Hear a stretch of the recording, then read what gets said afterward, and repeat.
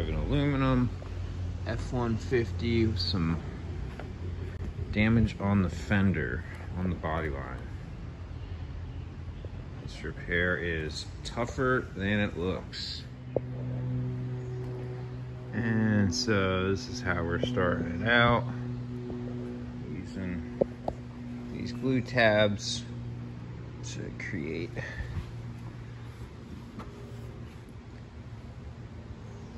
some movement.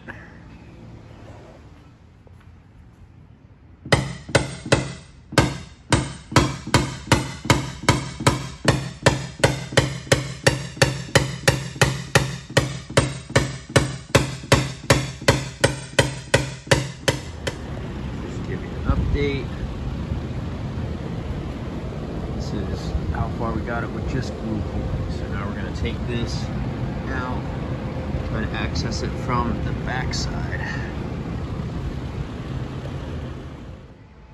I'll show you what we got going on here.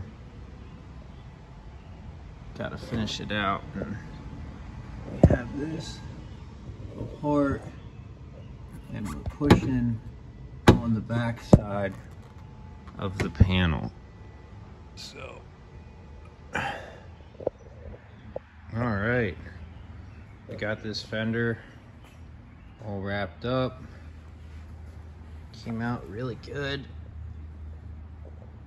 It was not easy, but it was worth it. I think the cost to replace and repaint one of these at a body shop, the customer got a quote for somewhere between $1,500 and $2,000.